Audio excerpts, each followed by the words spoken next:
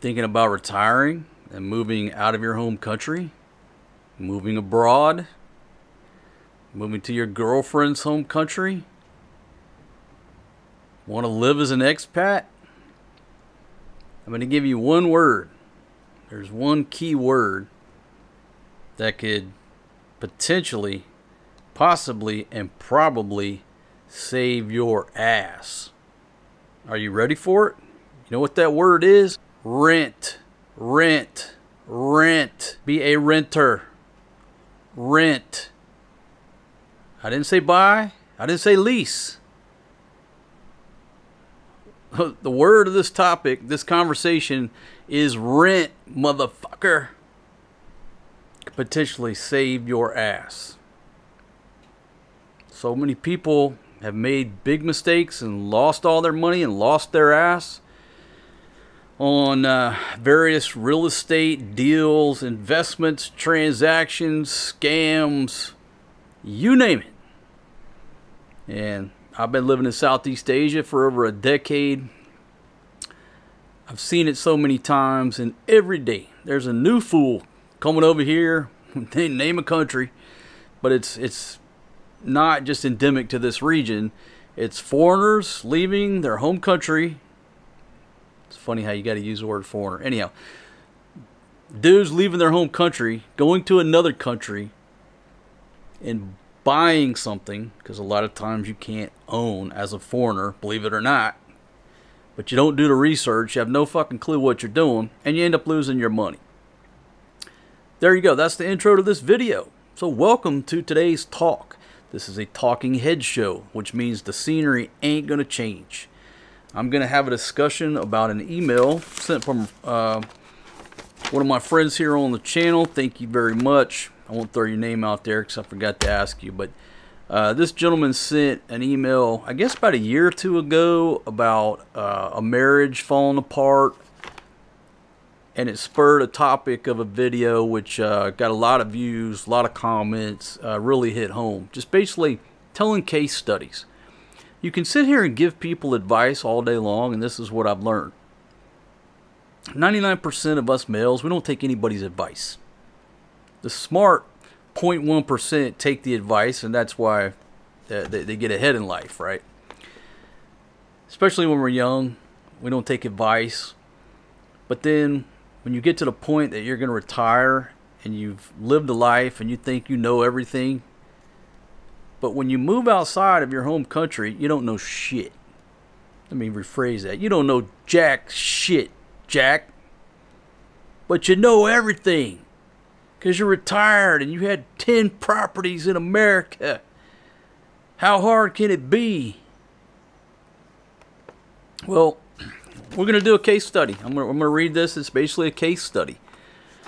If you've never watched Rafi Tulfo, here we go. Sound like a broken record throughout the years. If you've never watched the Rafi Tulfo show, Senator Tulfo's show, he's now a senator in the Philippines, runs this show. It's like a cross between good old-fashioned Jerry Springer action versus legality, negotiation, advice.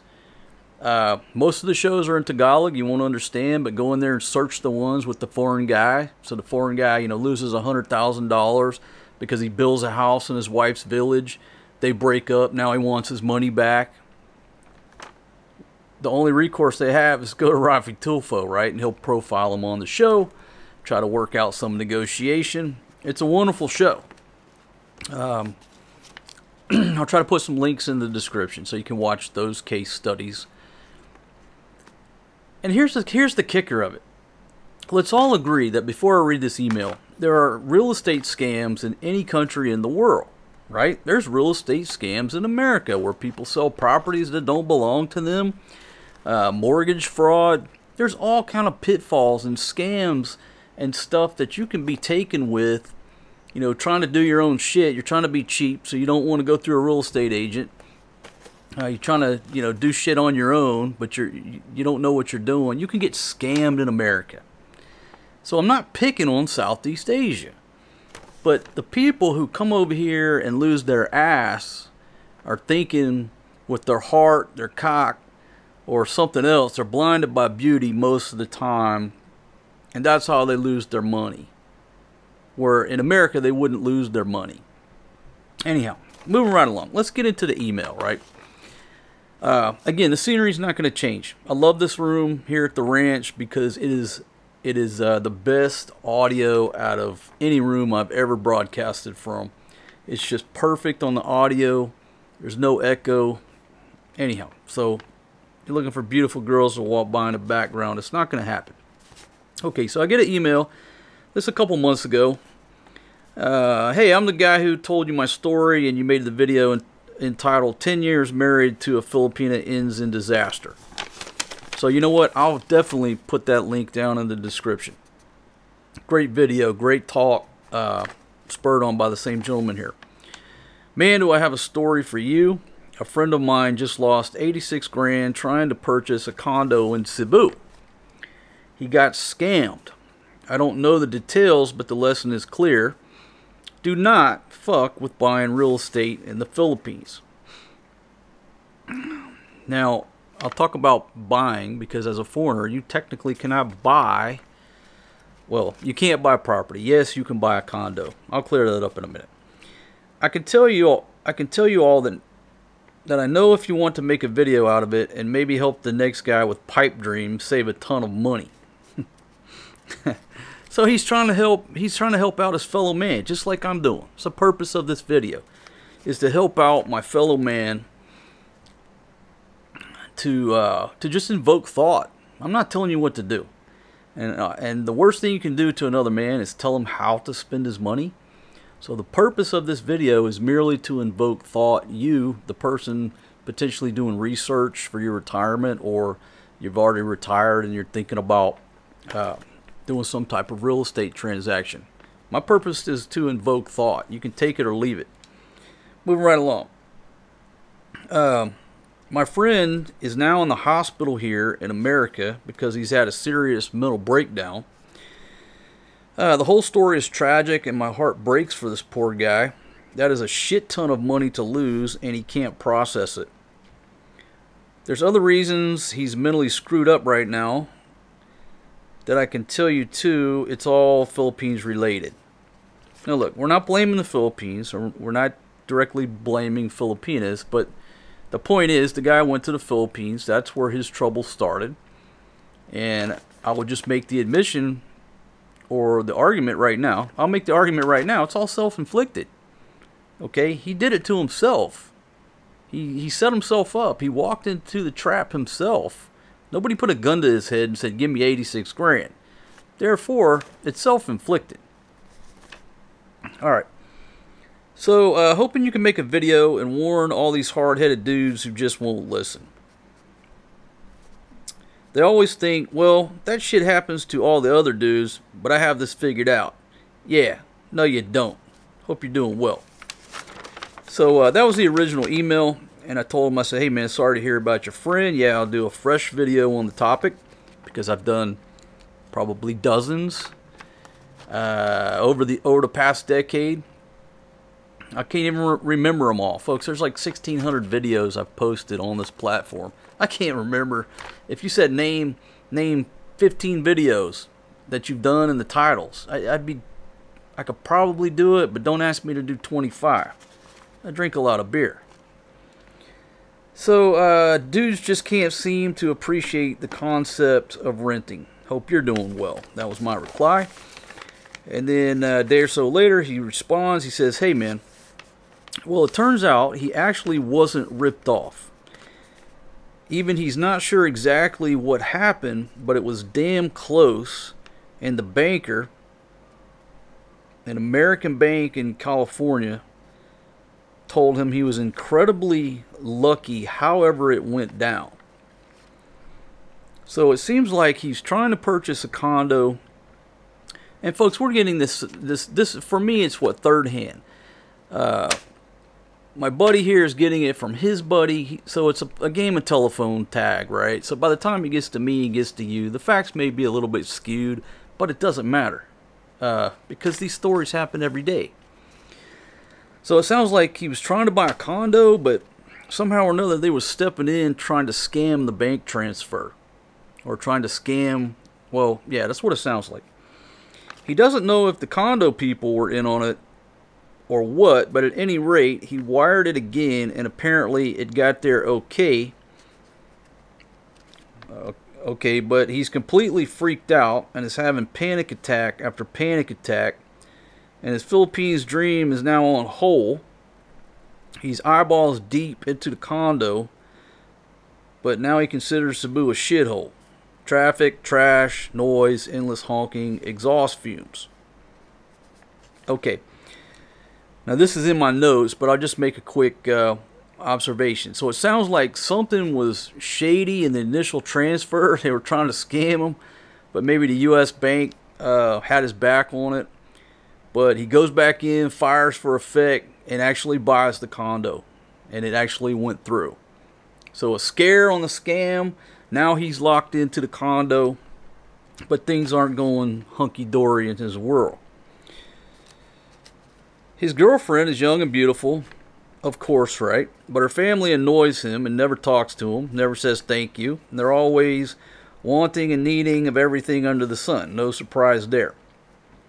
Okay, his 83-year-old mother in the U.S., now he's 61, so our gentleman is 61, insisted he go to the emergency room because he was just a mess and couldn't sleep for days. He's out now, but he's so doubtful about his once beautiful dream.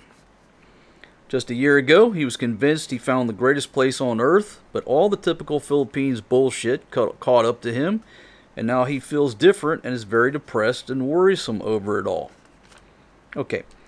Now, folks, listen, I'm not casting stones at the Philippines. It just happens to be where this story takes place. The story could easily be morphed to where folks from the Philippines move to New Jersey and have bad luck on a real estate deal, and now all of a sudden their dreams are shattered. So don't think we're picking on any particular country. All right, you can change this around. This is everyday life. Okay, so let's just get that out of the way. I'm sure I'm going to get a comment. If you don't like the Philippines, go home to your home country, you son of a bitch. You're giving us expats a bad name. And I'm going to have some Filipino OFWs. Just go home to your home country. Moving right along. I told him his first mistake was thinking he had his life and future all figured out and in the bag. Yeah, sorry. No, because none of us do.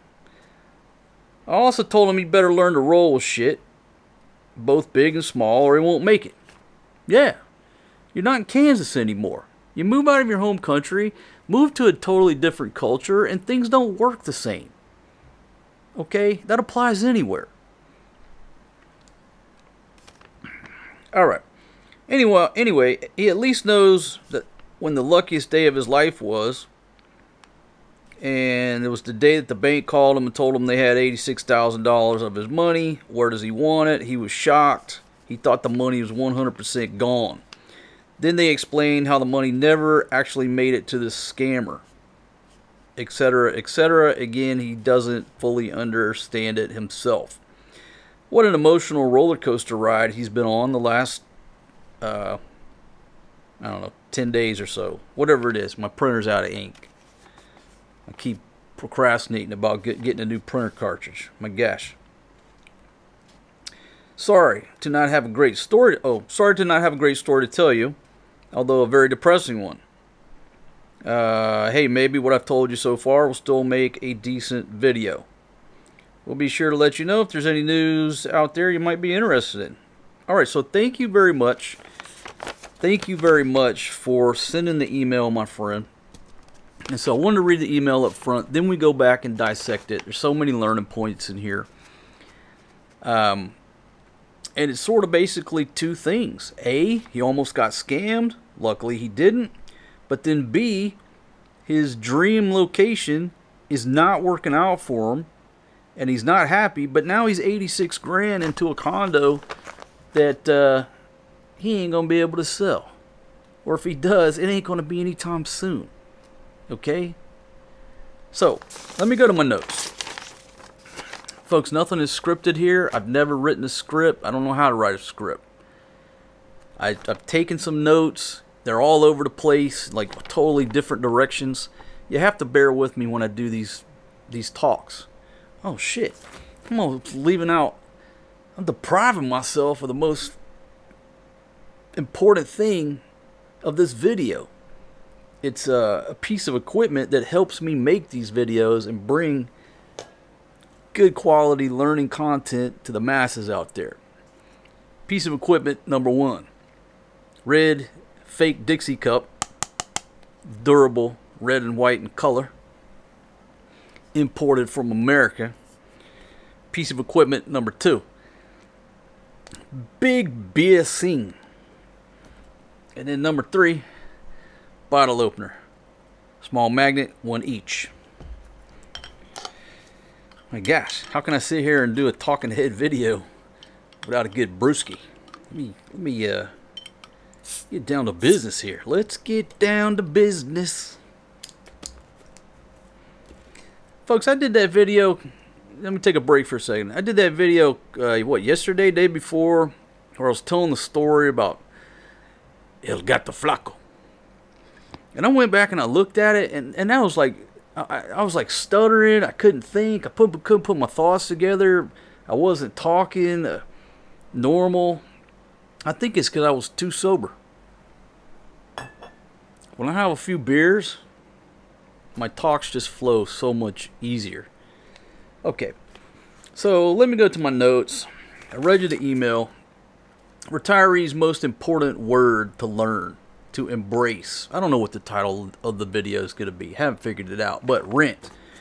Rent, rent, rent, rent, rent. You rent. You fucking rent. At least, I would say, for the first year that you live in any new location outside of your home country. For that first motherfucking year, don't sign a lease. Don't think you're even thinking about buying something. No, absolutely not. Don't transfer a huge amount of money to the country that you just moved to.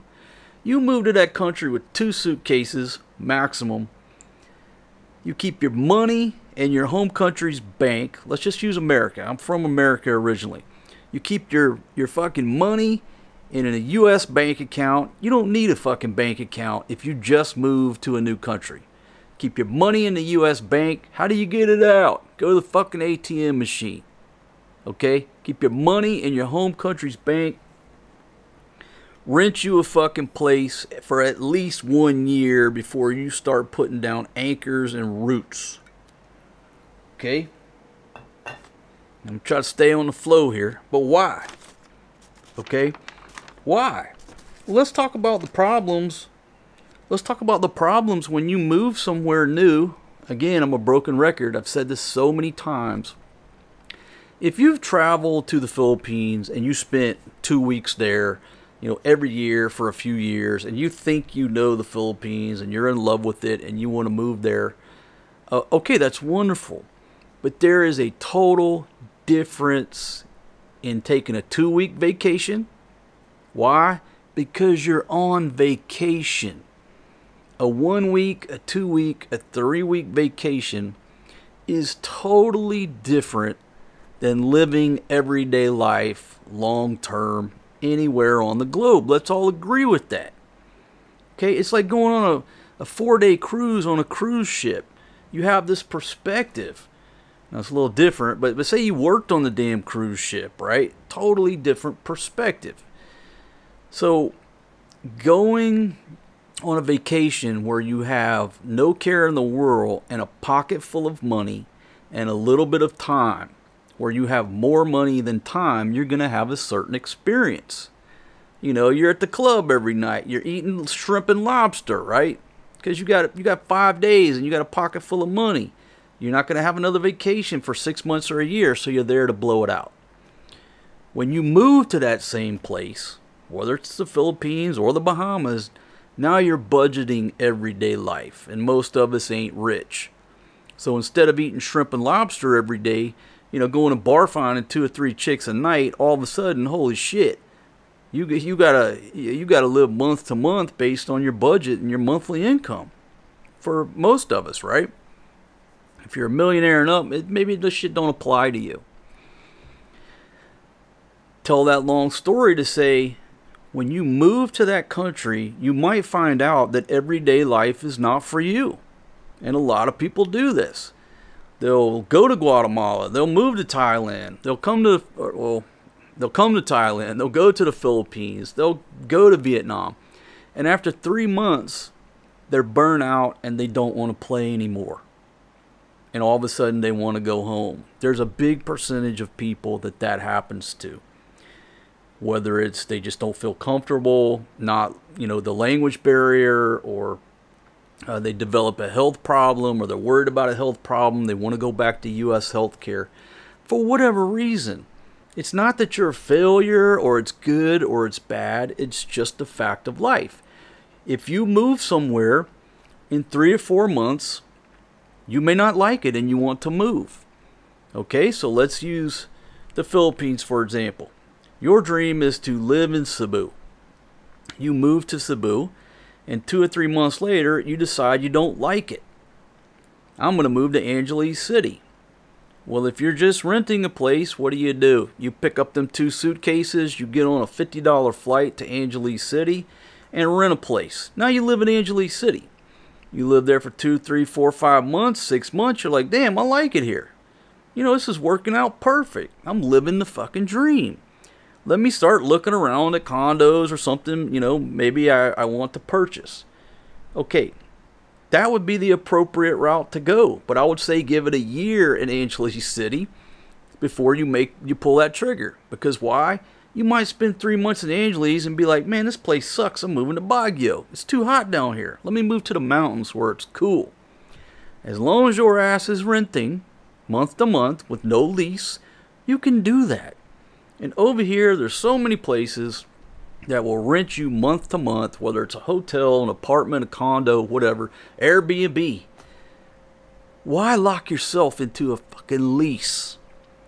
Okay? It's an anchor. And I don't even want to talk about the word buy right now. We're still talking about you don't even sign a fucking 6-month lease. Because now, if you don't like your neighbors or you don't like the location, you're stuck for 6 months. You got to pay some money. Rent. Rent, rent, rent is the novice retiree's favorite word that a lot of y'all, some of y'all won't listen to. You just won't fucking listen. Let me get back on my notes. Well, let me take a drink of this beer first. My gosh, I'm letting it get warm.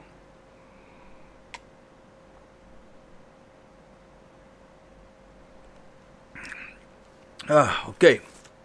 So, let's go down the notes. Condos versus buying a house or land. I'm not going to get too far into the legality, but many countries, foreigners cannot own land, which means you can't buy a house because you can't own the land that it sits on. However, a lot of condo buildings allow 49% of ownership. It varies from country to country, where a foreigner can actually own the condo. So let's talk about buying a condo and the problems that I see and I have seen over a decade of living over here, looking at condos.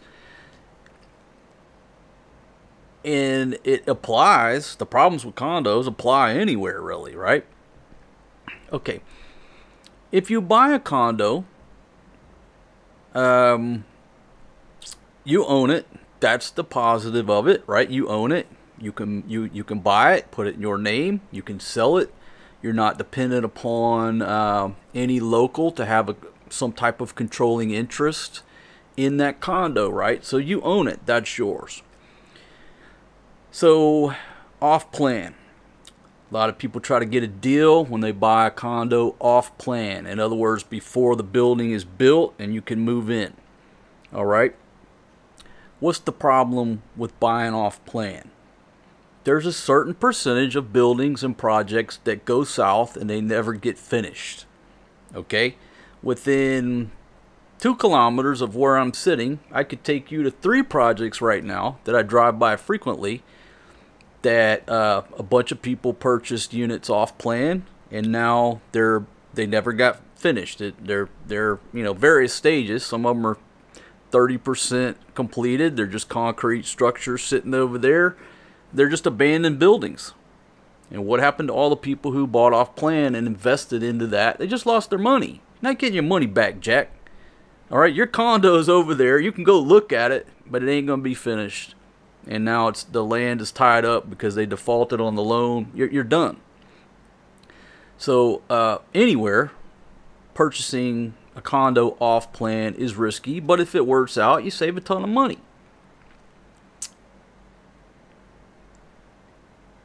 Move right along. Okay, you buy the condo. There are maintenance fees, which usually over here they're pennies on the dollar, right? For maintenance fees, right? Maintenance is nothing like the cost in America, right? But what happens, say, in 5 years? There's something seriously, a serious maintenance issue where the association doesn't have enough money or what have you to cover that maintenance issue. It happens in America all the time, right? These old condo buildings down in Miami, they'll just come out and say a special assessment or whatever. Each tenant's got to pay $1,500 just out of the blue because somebody's got to pay for it to fix the elevator or whatever is broken. Well, Americans, even though they're strapped, if they are forced and backed into it, hell, somebody can find a credit card somewhere, swipe it, and pay the special assessment fee. And when I say $1,500, that's a joke. My buddy said his dad and them got hit with something like $15,000 or $20,000 a tenant to fix something major with the building. Okay, in the West, people can stomach that. They can, not that they want to, but some way or another, they'll pay the money, right, for the most part. What about in places like this, where people in that condo building are living paycheck to paycheck? They scraped up everything they could to buy that unit. What happens in 5 or 10 years if there's a major maintenance issue? You can't get blood from a turnip. The locals don't have credit. They can't go get a loan. They don't have that extra cash laying around to pay any type of fee. So how's the fucking building going to get fixed? I'm not saying I have all the answers, but I'm telling you, I'm asking you to just listen to what I'm saying and hopefully that it invokes thought. So if you walk into, say, an older building that needs some fixing up, where is that money coming from? Or are you just going to let the siding start falling off or the balconies rust out? Who's going to pay for that? And then you look at, okay, again, I can take you to some condos right now. I saw when they were built brand new, beautiful buildings, but they're mostly vacant for whatever reason. They haven't been selling. They didn't sell, and the buildings are in a state of disrepair. They're probably only 15% occupied. The fucking pigeons, the birds are taking over. There's a lot of maintenance because of them birds fucking up things. That if they ever do fill those condos up, they're gonna have to come up with that money somewhere to fix the place. The fucking shit blowing off the roof. So the people who bought those units, they didn't envision the building getting slowly turning into a state of disarray. But that's what happened. Philippines. What unique problems does the Philippines geographically have that certain other places don't? Number one, typhoons. Typhoons come through that place every year and wreak havoc. Okay? Like real havoc. Number two, what else do you have? Volcanoes. Number three, what's associated with volcanoes? Earthquakes. So I'm going to tell this story, and if you're out there trying to make a living selling condos and shit, I'm not impacting your business. Why? Because people don't listen to advice. Grown men, they don't listen to advice. They're going to do what the hell they're going to do. If I save one dude, that's not impacting your business. I say I'm lucky if I save one dude from losing his ass on something. So don't worry. I'm not impacting your business. There's still plenty of fools coming trying to give you their money. All right, I had a girlfriend that worked in a condo building, and had a girlfriend who worked at a hotel. Totally unrelated, years apart. And there was an earthquake. I'm not saying the location. I'm not telling you the fucking names. It's all, just listen to the story. The first girlfriend worked at a hotel, and I'll say it's like not a high rise. It's probably like, I don't know, 12, 14, 15 floors, right? There was an earthquake, and I'm talking to her, and she said, yeah, it cracked the hell out of the elevator shaft. And I'm like, it did, because I went there, and I didn't notice anything on the outside structure, after this big-ass earthquake. And she said, yeah, if you look in the inside of the elevator shaft, that shit's cracked. It's, like looks like it's fucked up, right? And I said, well, damn, how are they gonna fix it? That don't sound good. The damn elevator shaft is cracked. The elevator's still running, right? And after that, I didn't get in that fucking elevator. But now she's just a worker bee. But I kept, I asked her a couple times, hey, they're gonna fix that? How are they gonna fix it? I don't know how you fix a cracked elevator shaft after an earthquake. Is it safe? Is it safe to fix? I don't know. All I know is it never got fixed. There was never anything done. The fucking elevator's still operating. As far as I know. Well, I can't say that. I ain't talked to the chick in years. Maybe at some point they brought some engineers in and fixed it and shored it up. I'm sure that's what happened. I ain't talked to her in years, so I don't know. But then probably 2 years apart from that incident, just a coincidence, I had a chick working at a condo, about the same size building, had an earthquake, and it just came up in conversation. I'm like, she's like, yeah, the building was shaking, whatever. I'm like, was there any damage? She said, just the elevator shaft got cracked. And I'm like, where have I heard this story before? I'm like, well, what are they going to do? How are they going to fix it? I ain't talked to her in years either. So maybe, I'm certain. I'm certain they brought in some engineers and fixed the fucking elevator shaft. But you can't make this shit up. And it was two different chicks, two different geographical locations in the Philippines, far apart. And that was the stories I was told. So I'm sitting there thinking, God damn, I'm glad I don't own a fucking condo in this building. What the fucking elevator falls in or something. What? I don't know. It just, note to self. Don't buy a condo. It's prone to earthquakes.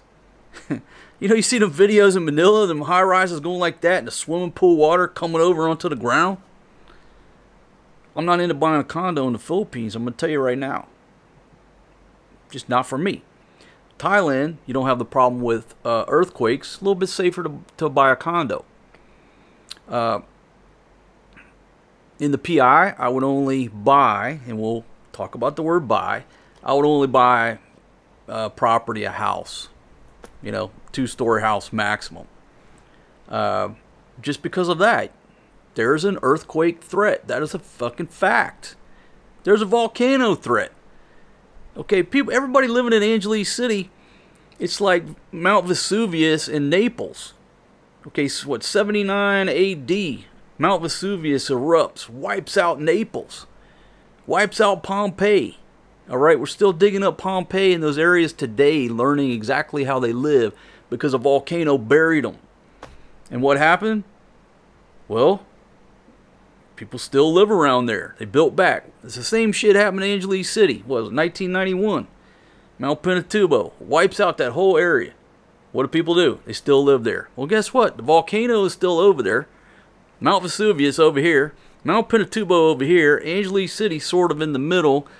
Angeles City is like the meat on a volcano sandwich. Think about that. And we still live up there. Every day I question myself. I'm like, why the fuck am I living between two volcanoes? One, which the eruption in 1991 was so powerful, it lowered the global temperature by 1 degree for 10 years.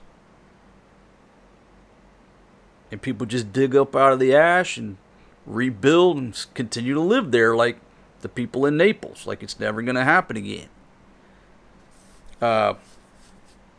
It's funny we talk about cracks because, like, if you look at stories in Pompeii, They know for a fact that there was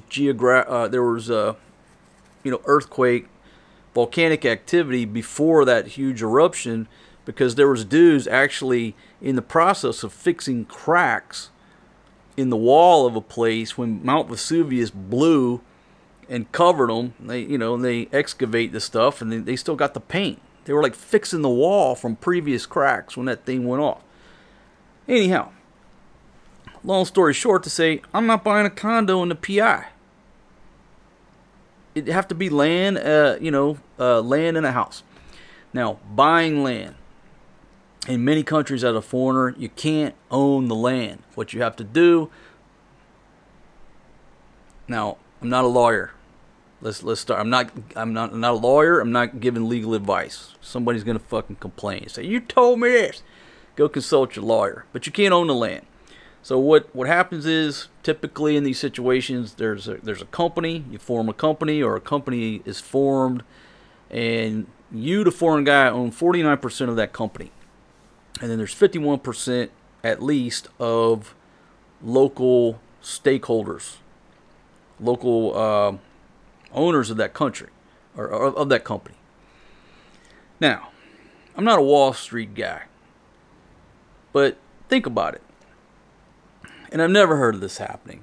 But technically, if all those other people that are in that country band together, they can do a hostile takeover because they own 51% of it. And do whatever the hell they're going to do with you. They could put you out of your own place. They could take over the business. Then they could put you out of your own house. Technically.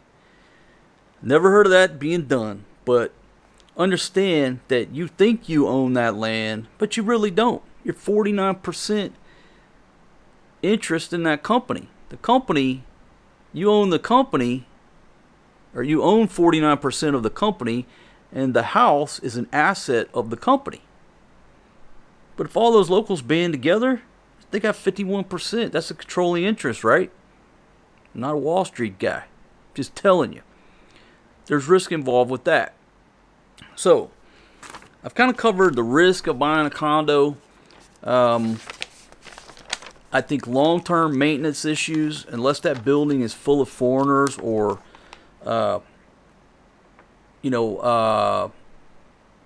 upper middle class or above locals that can stomach a major maintenance issue. If you're in a cheap condo, at some point maintenance is going to be a problem. Because if there's anything big, who's going to fork out the money? You, the foreign guy living on $1,000 a month Social Security, or the locals, him and his wife working, making $1,000 a month, and now all of a sudden the elevator goes out. Who's going to fix it? It's a concern, long-term maintenance. I never thought about that before until I sat here. I've been here a long time and look at these places that just continue to get run down and run down and run down. I'm like, why don't they paint that? Why don't they fix that? Like, fool. Nobody's got no money. Everybody living in that condo is broke. Can't get blood from a turnip, mother. Alright, get back to my notes here. Okay, so, talked about, let's see, buying off plan. Okay. Rent. I'm gonna tell you another reason why rent is your buddy. The word rent is your buddy. It's your friend.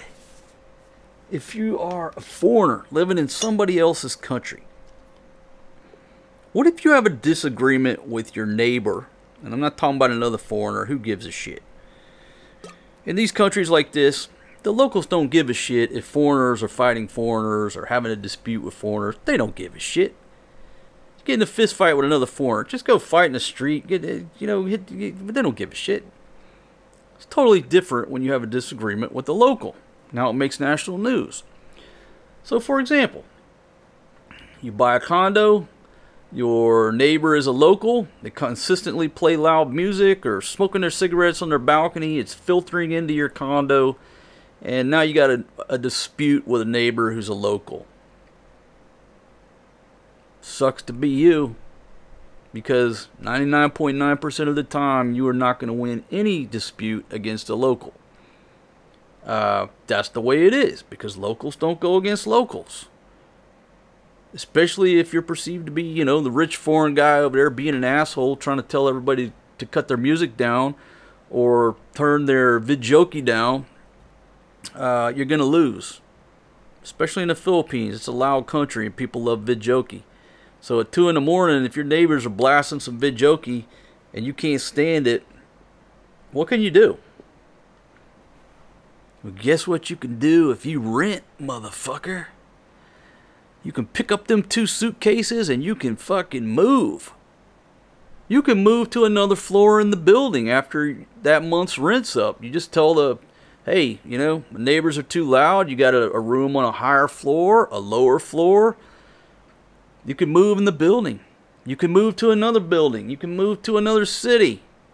Pick up your 2 suitcases. Tell the landlord you're leaving. Get your deposit back. Maybe. Probably not. And move. That is your best recourse if you have a dispute with a local. Okay? We stayed in a place where the neighbors... I'll make a long story short. We stayed in a place where the neighbors were cooking with wood, which Fatima's family still cooks with wood. You've seen the videos. A lot of locals cook with wood. Why? They can't afford gas and they can't afford the electric bill. They're cooking with wood. The problem was their little kitchen was right next to our window, which we kept open for ventilation at night.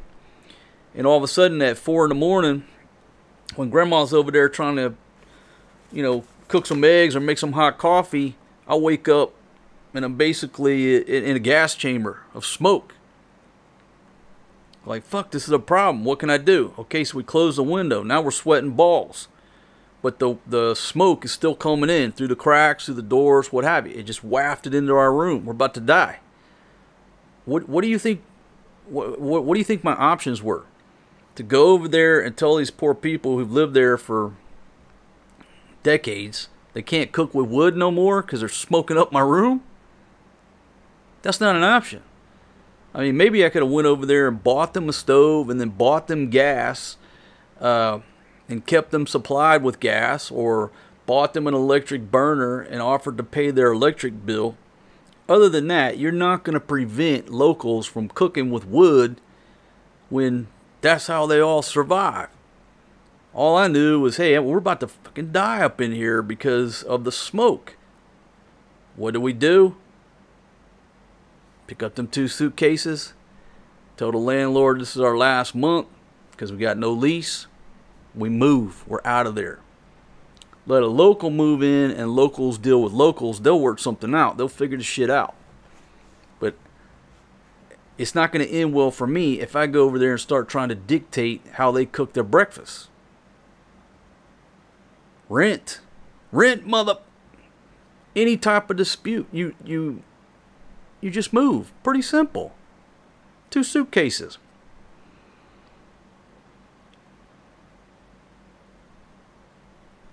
Man, I'm talking so much. Mess around and let my beer get warm. I'm about to start drinking. Okay. Okay, what else? What if it's too hot where you live? Now, it's hot most places over here, right? But there are regions that are higher elevation. So, taking the Philippines, for example. Most of the Philippines is hot as balls. That's what I told Fatima this morning. I said, look, it's just, you know, I'm thinking about moving to the mountains next year. Let's go to Baguio. Baguio's up in the mountains. It's up in elevation. There's pine trees. It's cool. Totally different than living down at the beach. You move to Baguio, you can walk around in a suit and not sweat your ass off. You need a jacket at night. Where we live right now, you're basically walking around in a pair of shorts all day. And you're still sweating. It's hot. So you move to the PI, living your dream, and you decide, man, it is too hot. It is hot. You can easily move up to Baguio, get a cooler environment. How do you do that? Well, if you rent, here we go. The joy of renting. It's too hot. Get my 2 suitcases and I move to Baguio. Now it's cool. Now I'm living life to its fullest. Just another fucking example, where is if you buy a house or you buy a condo like this gentleman here in the case study, that joker is stuck in Cebu City. His 86 grand is stuck in that anchor in Cebu City. What are his options? A, put it up for sale. That motherfucker ain't gonna sell for years. That's the odds. B, he can put it up for rent and take his rent money, hopefully get it rented out, and he can move up to Angeles City and rent a place. But now he's a property manager. Now he's got to deal with this headache of being a landlord. When you retire and you come over on a small budget, you don't want to end up fucking around being a landlord. You want to just sit back and enjoy your life. And if you're a renter and you rent and you pay rent, there's no worries. You don't worry about maintenance. You call the landlord. So our guy in the study is stuck in Cebu City. What's his options? You know, he says the city's dirty, what have you. Well, welcome to the PI. But maybe he would be more happy in Angeles City. But now he's got an $86,000 condo in Cebu. What's he going to do with it? Can he get enough rent out of that place to pay his rent up in AC? I'm sure he can. But what if it sits vacant for 2 or 3 months before he gets a renter? It's just eating away at his pension or his small Social Security check. I say small. His Social Security check. Where if you rent, you don't have that problem. Okay, let's move right along. Okay. All right, let's talk about two things. This is where I will trump each and every one of anybody's argument about renting versus buying outside of your home country. This is what people don't think about. They think they have rights, you know, when you don't. And what I'm talking about is you are living in another country as a privilege to you. It's a privilege, not a right. And trust me, anywhere here in Southeast Asia, you are staying in these countries as a privilege. It's not your right to live in Thailand, the Philippines, Laos, Vietnam, Cambo. At any moment, if you find yourself not in the good graces of the local government, the locals, anybody over there that has enough weight, or if it gets enough publicity, one stamp in your passport, boom, the sound of a stamp, a sound of ink or rubber with ink on it hitting paper, which takes about a split second, but bam, cha-ching, your visa can be canceled, and you got 48 hours or however long they give you to leave the country and never come back in some circumstances. Now imagine, not that it happens very often, but it can, and it just happened here in Thailand. You buy a house or you buy a condo, you're loving life, and then all of a sudden there's an incident and your visa is canceled. Think about the risk in that. Now, they're not telling you got to go home. The case I'm going to talk about, I think this dude's Swiss, right? Switzerland. You don't got to go home, but you got to get the hell up out of here. That means you can't go home to your condo or your house that you sunk your entire nest egg in.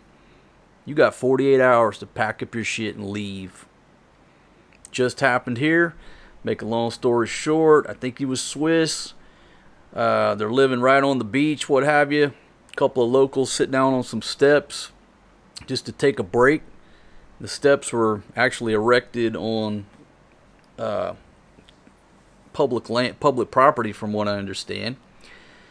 And this jackass, I think they call him the beach bully. Anyhow, he went down there and kicked one of them in the back for sitting on his steps. Turns out she's a local doctor. You know, it's not some drunk tourist or you know, dude working in the kitchen that he kicked. Turns out it's a female doctor. And I just loosely know what's going on, but followed it. But basically it caused sort of a nationwide outrage. And rightfully so. To the point they had locals going down there like taking trophy pics on this guy's steps, you know, to prove a point. Hey man, you're a foreigner, and that's not appropriate. We're not going to deal with that. Well, guess what happened to this dude? What I've heard, his visa is canceled. I don't know if him and his wife bought that house or if they're renting that house. It doesn't matter. One incident, one bad, horribly terrible, horrible lapse in his judgment. Now maybe he's an asshole all the time. I don't know. Or maybe he just was drinking and got triggered that night and made a bad decision. It doesn't matter. When he kicked that female doctor in the back, that's it. You're out of this country, motherfucker. You're gone. No, I think he appealed it and they said, hell no. You're out of here. You're out of here. Get the fuck out. Now if he owns that place, imagine that. Transferred all his money. He's been living over here for however many years. That's his house. Got all his shit hanging on the wall. You know, got his I love me wall. You know, living. And then one night, who the hell's that out on our steps? I'll deal with them. Boom.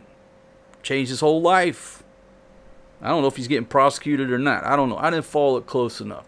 The point is, you live outside of your home country.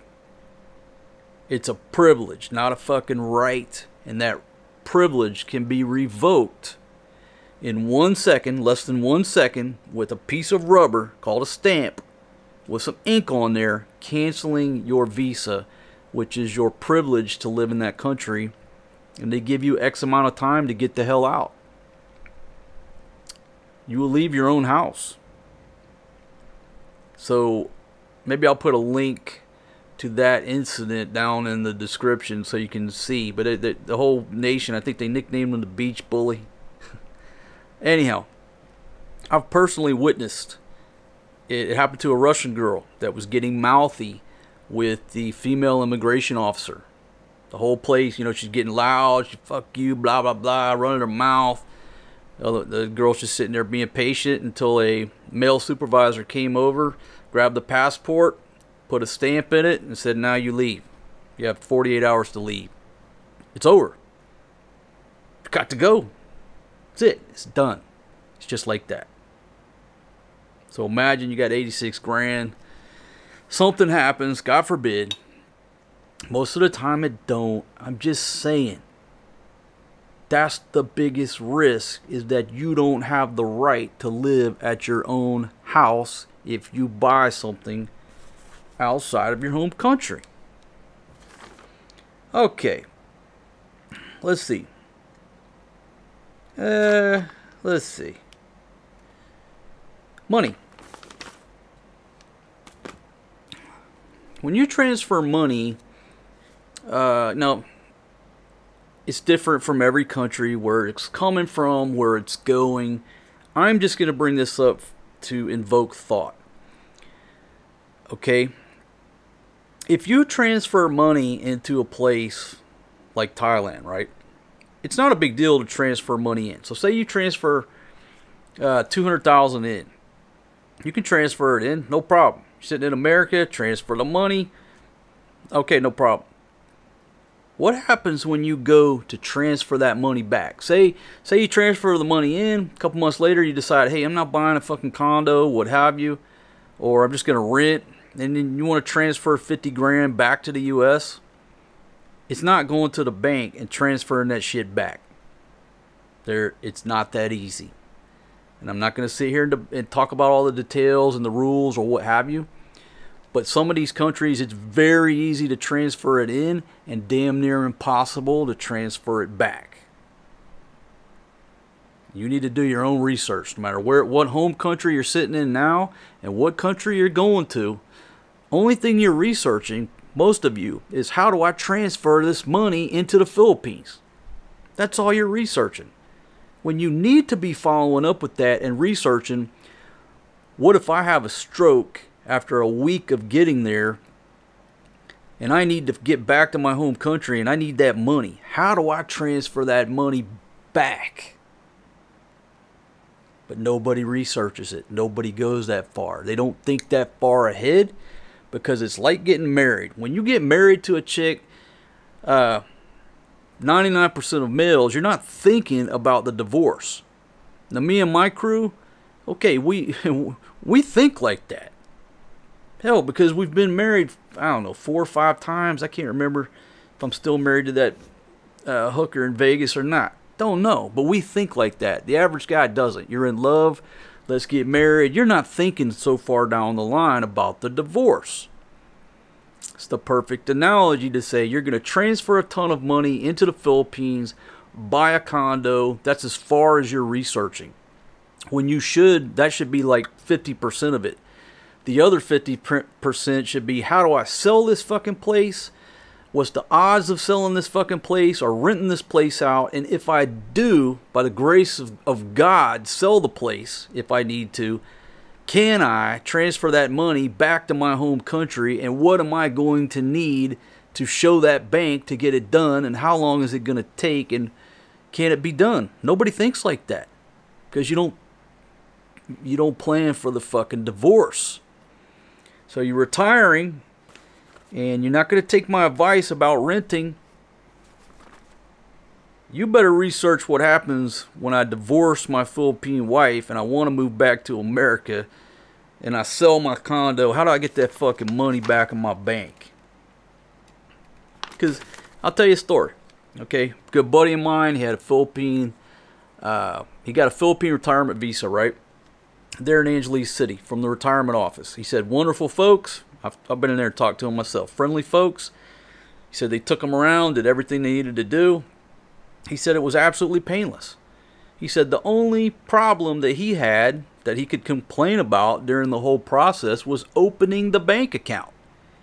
He said, man, opening the bank account was stressful as hell. They wanted this, they wanted that. He said that was the only stressful part about getting his visa. Now, he's got the SRRV where you put like $1,400 in the bank, what have you.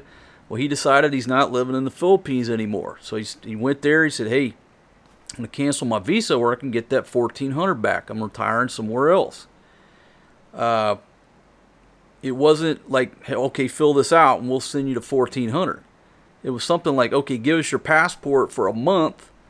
And then we'll process it, and then this and this. It was like a 3-month, 4-month process to get this $1,400 refunded. I don't know if he ever got the fucking money back. I told him, I said, man, don't waste your time. God, it's going about your life. Anyhow, I have to call him and ask him about it. Things people just don't think about until it happens to them, then they complain. They go to Rafi Tulfo, cry on his shoulder. Let's see. What about this pending war with China? Shit, I won't go there.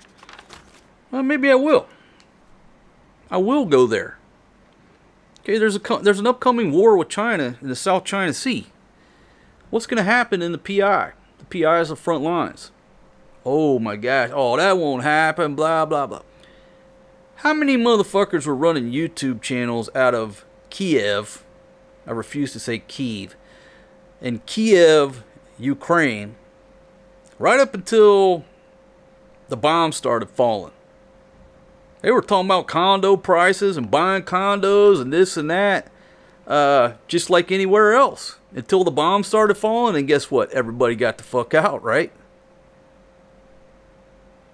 Well, there's already shots being fired, so to speak, with water cannons and lasers in the South China Sea.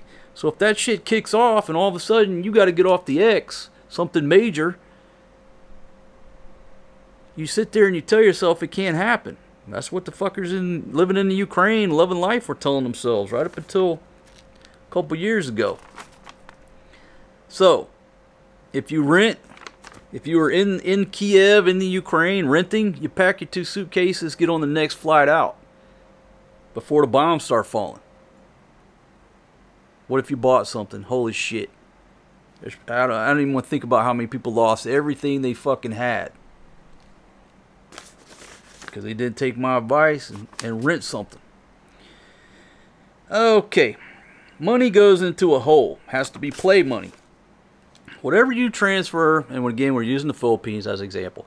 Whatever you transfer into the Philippines, or you're going to buy a condo, or buy some land, or build a house, you have to assume that that money is never going back to your U.S. bank account. Never. Never to return, born to be wild. It ain't coming back. It's play money. It's gambling money. It's, you set a budget at the casino. I'm taking 500. I know I'm going to lose it. I don't care. I'm going to be entertained. If you got 500 grand in the bank, okay, I'll take 100K to the Philippines. And if shit don't work out, or if there's a war with China and I got to leave, I still have 400 grand in my U.S. bank. Whatever money you transfer in, it ain't coming back. You ain't getting it back. Just, if you assume that, then you're okay. All right, easy to buy, very difficult to sell above. All right. It's easy for you to buy, obviously, right? Say you buy something or build something out in your wife's province, and now you want to sell it because you got a heart problem. You're going to move back, what have you. There's no pool of buyers in the province, folks. You'll probably go out there and build the nicest fucking house within a 30-mile radius. Why? Because nobody else has any money to build a house like you. So unless you find a Filipina around there that marries a foreign guy or marries a rich local guy, there's no pool of buyers to consider your property. I just saw a thumbnail said something about, you know, I think American guy built like a $4 million house on the beach or whatever. How many potential buyers do you think that there are for that property? Not many. Not many.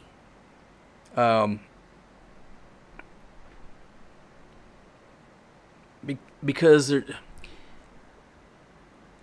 it's just outside the price range of the masses.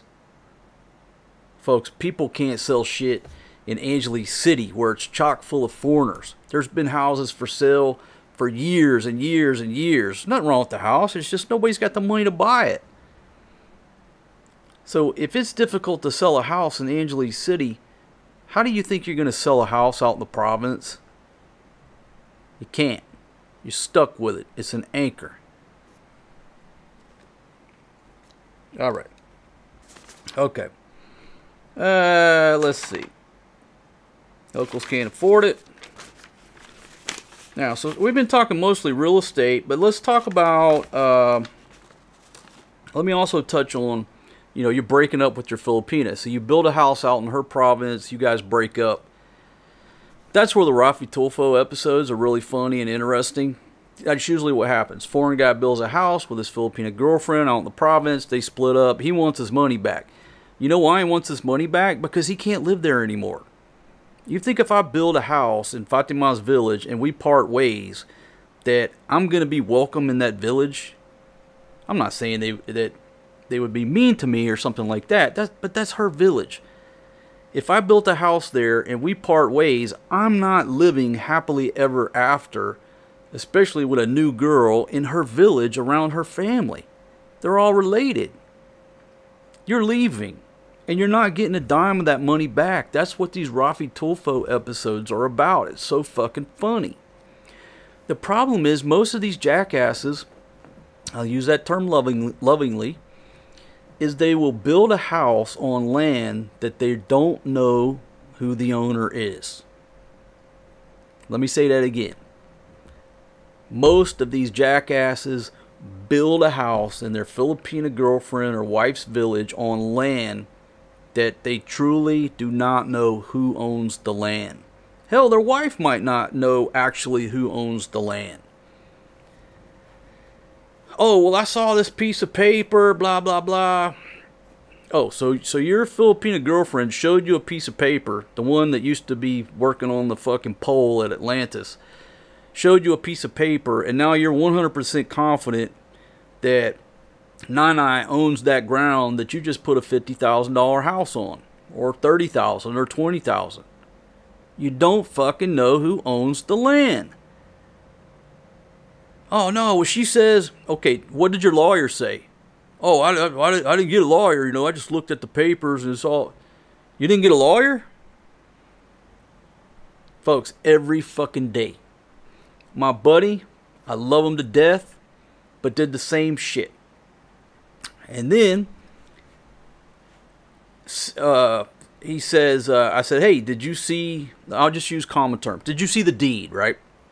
No need to use local terminology. Just, hey, did you see the deed? Yeah. What language was it written in? It was written in Thai. I said, do you speak Thai? I know you don't speak Thai. You know you got a few words, but do you read Thai? Well, no. Then how the fuck do you know what that piece of paper said? She could have been showing you the fucking Chinese menu, you know, at the mall. You don't fucking know. I can read Thai, but do you think if somebody slides a Thai legal document in front of me, that even though I can read Thai, that I can comprehend what that document says? No. It's like I told him, motherfucker, you just did it again. You still don't know who owns that fucking land. Whose name is that land in? So here's the problem. What happens is when you build on your girlfriend's land, they'll be quiet about it. The uncle who actually owns it will be quiet about it. But once that house gets built, he'll take that fucking deed and go out and borrow money on it. And a lot of times you won't know. And if the uncle stops making the payments, which most of the time he won't, it gets back to you. Hey, you owe this fucking loan. You either pay it or we're going to take the house. And you're like, what are you talking about? Well, Uncle so-and-so went and borrowed it because he technically owns the land. That's how you find out. You find out when the family borrows the money and they don't pay. They never pay. They can't pay. But they're not going to tell you, oh, you know, Uncle so-and-so lives in the next village. He actually owns that dirt. And because you didn't go get a lawyer, hey, oh, we're just building in my wife's village. Foreigner builds house. See it all the time. I've been over here for over a decade. All right. It's a never-ending story. So this is what I would do. Okay, if I were, well, let me back up. Let's talk about another scam. This is a straight up scam here. So you got the family who will borrow money on your place behind your back to where you're forced to pay off that loan, and then they'll do it again. Then you have the straight up scams where, say you're going to lease a piece of ground for 20 years or what have you. You're negotiating with somebody, you pay the lease. Once you pay that money, then the neighbor down the street will show up with a lease that he had for 3 years ago. But hey, no, I have a lease already. Now you got to fucking pay this guy and get rid of this guy. All the neighbors, all the locals, they knew this shit all along, but locals aren't going to go against locals. And a lot of times what? They're all related. So this person about to get a big ass payday, they're not going to say nothing. They're going to let you pay. And now this guy's going to get a payday. It's all good. Locals don't rat out locals. Okay? They don't snitch when it comes to doing business with the foreign guy. Alright? You're fair game. And if you don't understand that, you're going to get taken. So, how do you mitigate scams like that? And what I did an analogy too. It's like, you know, I'm from the backwoods of Mississippi, right? Everybody around that area, we know it. We all know each other, and we're related. What if some guy from country X or even from New York comes down and tries to do business? I'm not saying anybody would scam him, but if there is anything shady, nobody's going to that foreign guy to warn him. We're all related. You know, we're all rednecks. We're all broke. Nobody's saying shit, because if you do, you're a snitch. And that's where you have to live. And motherfucking snitches get stitches. Nobody's going to tell you. Okay, so how do you mitigate that? Okay, you might think I'm joking, but if I were to buy a plot of land and buy, not me, I would put it in my children's names. I have kids, so it's a different situation, right? I would put the land in both their names and set it up to where the Filipino mothers can't fucking. I would put it in their kids' names, and then I would lease it from them for me for 30 years. That's like what I would do.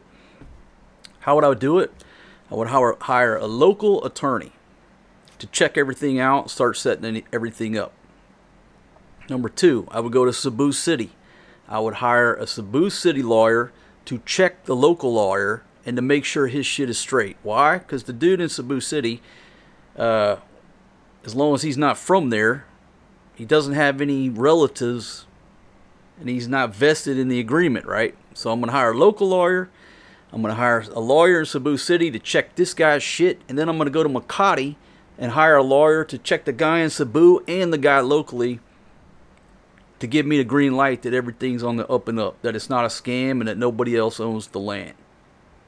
That's how I would do it. I would have 3 attorneys, 3 different locations. And I might even get one in Angeles City to check over them 3. That's the Philippines. That's what I would do. Thailand is not that bad. Okay? Thailand is a lot more straightforward. The land office is more straightforward. It's a totally different situation. You can go down to the land office, check the deed, so to speak. If there's a lease, the lease is usually attached to the deed. No, you can't buy this property. It's got a 30-year lease on it. In the PI, don't trust nobody. That's my opinion. Thailand is not the Philippines. And the Philippines is certainly not Thailand. Okay, so we talked about you don't know who the land belongs to, but I saw the deed. You saw the deed. Did your lawyer see the deed? Well, I didn't pay a lawyer. Why? Because you think you're smart. You're too smart, just like my buddy said in the email. That's the fucking problem. Too smart to pay a lawyer over here $200. Lawyers over here are dirt cheap compared to the West.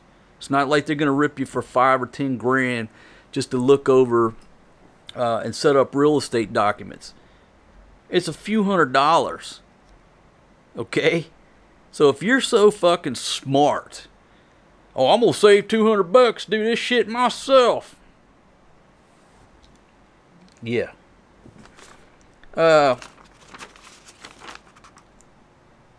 Yeah, you're too smart to pay a fucking lawyer a couple $100. Rip-offs occur in the USA where you know the rules. Okay? But that's the problem. That's why you think you're smart. Because, well, I bought 5 properties in America, and I know that this and this and this, and then you come over here and you ain't in Kansas no more. You don't know shit. I've been over here for over a decade. Between here and the PI and all around, I still don't know it all. And I've been through everything from marriages, divorce, funerals, fucking property situation. I've been through it all, and I still don't know it all. Custody disputes. I've been in a Philippine courtroom, more than the goddamn cops. I still don't know it all.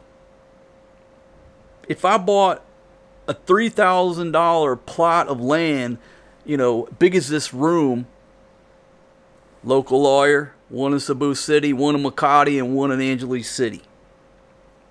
And I've been here over a decade. Okay? It's like the thing. People get sick or they feel a lump, whatever. What do? They go to Dr. Google, try to figure it out themselves. You're messing with your health. Dr. Google and a keyboard don't know what the hell's going on with you. But you know who does? Yeah, a fucking doctor. That's who knows what's going on. Buying property anywhere in the world. It applies in America. You don't know all the rules, but you know who does? A fucking real estate attorney. But go ahead. Build a fucking house in your girl's village when you don't know whose land you're building on. Cool, you so-and-so appreciate that when you can go out and borrow some fucking money. Go to the cockfights. Got no idea, folks, how business is conducted outside your home country. Especially in Southeast Asia. Let me say it again. You have no idea. Unless you've lived in this region for a decade or more, or been in business, You have no idea how business is conducted over here. So don't try to be a fucking businessman. Pay a fucking lawyer to help you. Let's see. Alright, so I think that might be the end of my notes. Now what I want to do is go back over the email and just go point by point. Let me take a break because I need a new beer. So I'll be right back with you. Don't go anywhere. This will be about a 2-second brief intermission.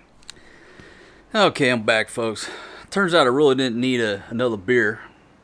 Still got about 3/4 of a beer in this cup here. Just had to piss. Anyhow, I'm back. I'm sure you wanted to know that development. Okay, let's go through the email through this case study. Because again, I can talk all day long, but the actual stories and the case studies make people think more than just some jackass standing up in front of the room. Same way you're teaching a class, right? You can sit there and try to teach history, this and that, but if you just tell the story. So back to the story, right? Okay, so I gotta stop saying that shit. What do they call them? Stalling words? Not stalling. Anyhow. I used to teach, right? It doesn't matter where, but like when you would do a practice run, all your peers would sit there in the audience and write down all your, what do they call them? Not stutter, not stagger. When I say, like, you know, you'd have all your peers write this shit down, or they'd raise their hand and, what's wrong? You just said, and they would basically break you from it, right? But I don't have anybody to break me from it because I'm just talking to the camera.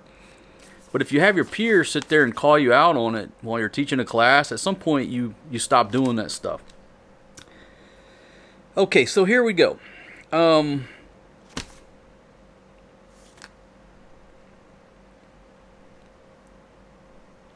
86 grand. Okay, so we already talked about transferring the money. Now, this is just food for thought, right? But what's safer? If you're going to buy something and you need to transfer 86 grand, is it safer to transfer it from your US bank account to your Philippine bank account and then transfer it locally to whatever real estate agent or attorney or the condo owners, whatever you're transferring the money to? Is that safer versus having your US bank transfer it directly to a condo? And I was sort of thinking about that because, you know, it can be done both ways, right? But I think that the people in America, they have no idea who they're transferring it to, right? Just bear with me for a second. Versus, like, if you're buying from this condo and you got you know, your Philippine bank is like right next door, it almost seems it would be safer if you walk into that bank and the condo is like a block over and say, yeah, I'm buying this condo right 2 blocks down, I need to transfer them the money. So it's sort of like now you've got locals with visibility on locals, you know, that might protect you more than if you've got somebody in America at your bank transferring it to a condo. Does that make sense? I'm really still like torn between that. But I'm just envisioning if I'm sitting in LA or I'm talking, you know, to my bank in LA, yeah, transfer it to this condo. They don't know anything about the condo people. They don't know if they're reputable or where their office is. Hell, they don't even know where Philippines is on a map. But if I transfer that money from bank to bank, and that money is in your Philippine bank account, for example, now I'm walking into a physical branch and saying, yeah, I'm buying that condo right over there. What do we need to do to transfer the money? Then it's locals dealing with locals, and it's almost like there's an added level of security for me. But I don't know. I was just thinking about that. What do you think? What would you do? What did you do? Leave it down in the comments, because you'll learn more in the comments than you'll learn from me talking. Again, I'm just here to invoke thought. But just think about that. What sounds like what this guy did in the email is he tried to wire the money straight to either the condo or the lawyer working for the condo And the initial folks or the initial transfer, somehow there was a middleman and there was some type of scam attempt involved. Where it's a lot safer, you know, say you go from Bank of America to BDO, there's not as much risk. There's how much risk can there be, right? It's U.S. Bank to Philippine Bank. The money's going to get there. And then you walk into BDO 2 blocks over and say, yeah, I'm going to buy that condo over there. What do you know about them? It seems to me there's an added level of security. But again, I'm not an accountant. I'm not a real estate attorney. Don't take my fucking advice. This man is not a lawyer. This man is not a real estate agent anywhere. All I'm doing is invoking thought based on the woes of others.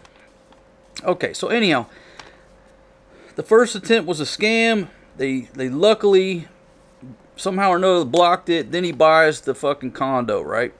But then he figures out Cebu City sucks. Now, folks, there's a lot of good things in Cebu City. You know, like all your amenities are there. But yeah, it's dirty, crowded. There's a lot of homeless people sleeping on the fucking streets in some places, more than Manila. You won't learn all these things until you move to a certain place.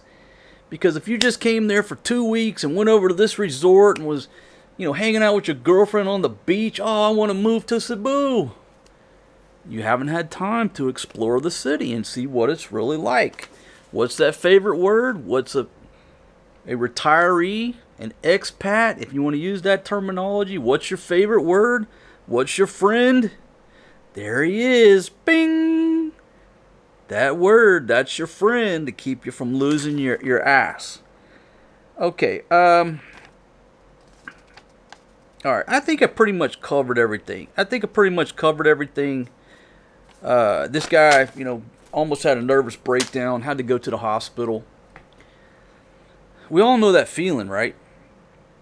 When you're sitting there about to send a big sum of money on the internet or do a wire transfer, it's unnerving, right? I mean, it's absolutely unnerving. You know, if you ever screw around with cryptocurrency and you're doing a transfer or a buy, or, you know, buying or selling, and there's that wait time. And Bitcoin takes longer than others. Like XRP is pretty much instant in my experience. Bitcoin will take a couple minutes and your heart's just fucking pounding because you're hoping like hell that shit didn't go into a black hole, right? So I can imagine if there was an issue or a hang up or a delay, or they said, hey, you know, we don't know where the money went, what have you. I want $86,000. It's a wonder the guy didn't have a fucking heart attack. Mental breakdown puts him in the hospital. Sure. That, you know, if you got $100,000 savings and you're about to transfer 86 grand, and then there's a problem, that's half of us would fall out on the floor with a heart attack. How do you prevent that? 4 fucking letters. Rent, motherfucker. Everybody hits me. Why don't you buy a house? Why don't you build a house? Blah, blah, blah, blah, blah, blah, blah. I've seen too many motherfuckers come over to this region and lose everything they got. Whether it was their Filipina bar girl, girlfriend, fiancé, that let the dude build a house in their village, and then they split up. She told him get the fuck out. Boom, 100 grand down the tubes. Their Thai bar girlfriend that they built a house on land that they only seen the deed in Thai, and then boom, they break up, move the fuck out. You lost 200 grand.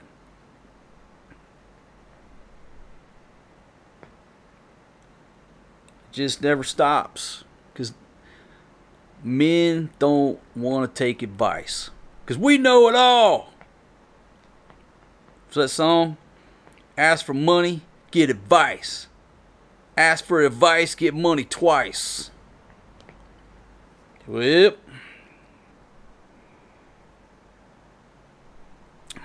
maybe I touched on it, but one big thing.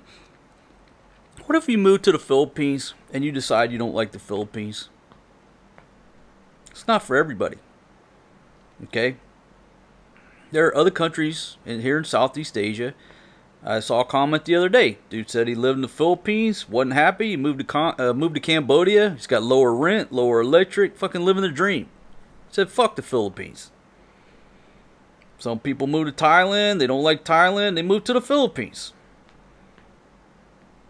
Some people are going to Vietnam. You have those options because every country is different. The ladies are different. The culture is different.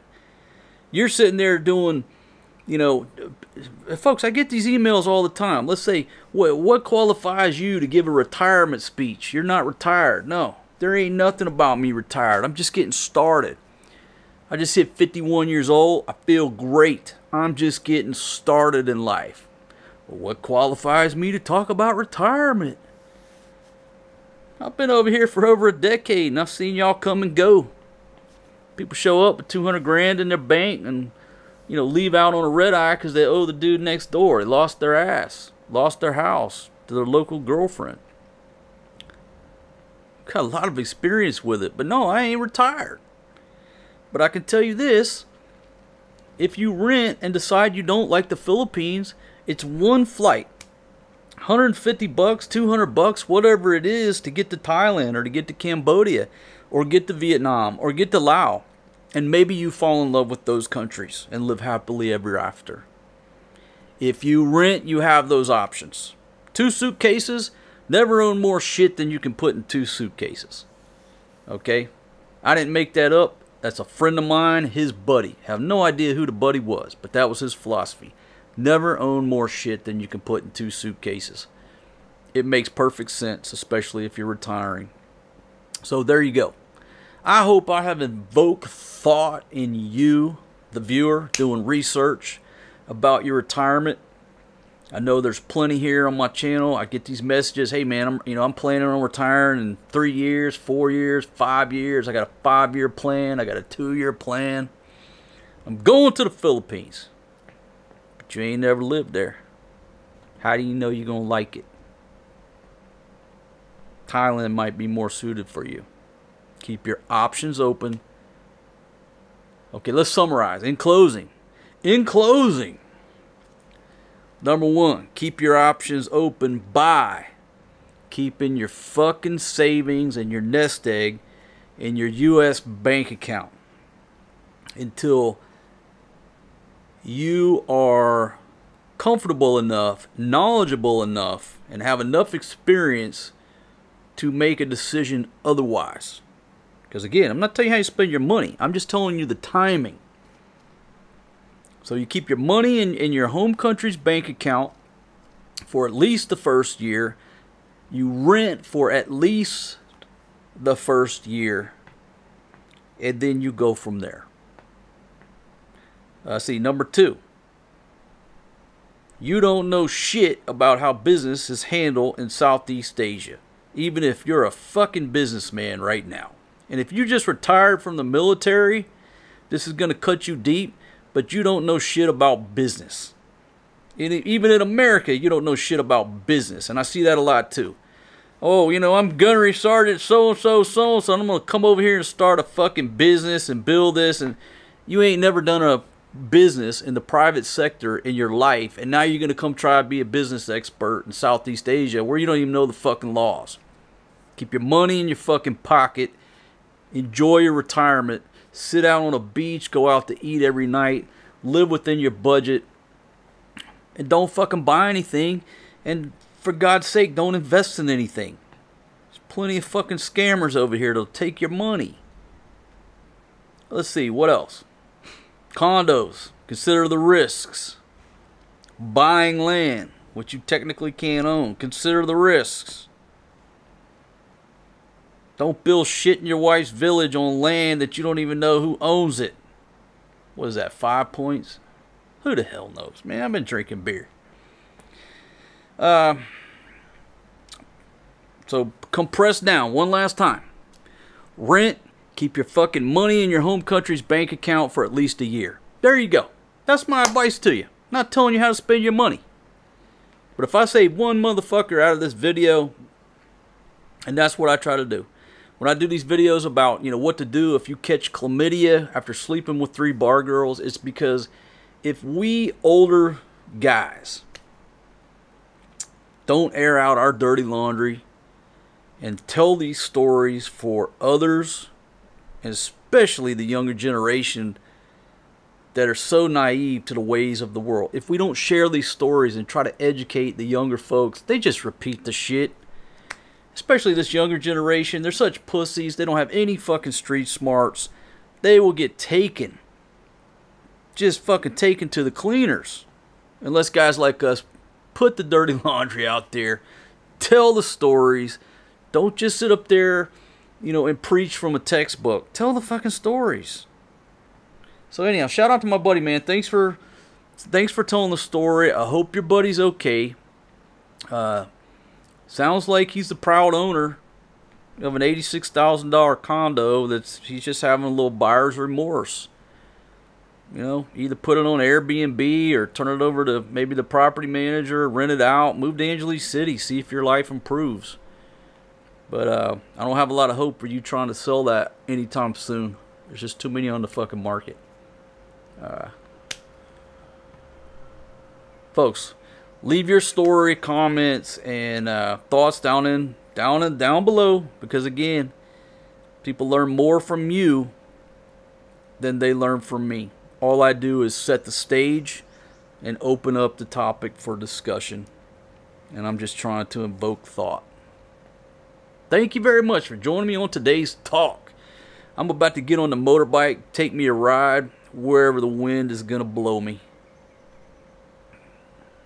We'll see y'all on the next one. Peace out. And don't forget that life is short. Live it every day, my friends, because that's what I do. I'll see y'all on the next one. I'm out of here.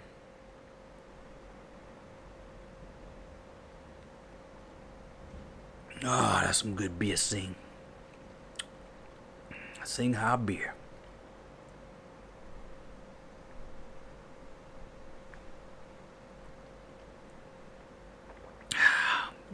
See, I got y'all. I don't drink and drive. I ain't getting on the motorbike today. I'm just fucking with you. I just giving you a little bit of time. See if somebody commented and said, you this old drunk bastard sitting there drinking and driving on that dang old motorbike. You just admitted, motherfucker, you gonna go out and drink and drive on that motorbike. I was just hunting for donkeys. And I probably caught a few. I'm hoping I caught a few. Don't drink and drive, folks. And maybe, you know what? I've been working on tomorrow's video of another motorbike safety video. I'll give you a preview. I haven't even started it. But about four days ago, anyhow, a few days ago, drove right past a motorcycle crash. Wasn't nothing but fucking teeth, hair, and eyeballs all over the pavement. I said, you know what? I'm gonna do another motorcycle safety video. So that's coming up. Maybe that's what I filmed today. Talk about that. I'm out of here.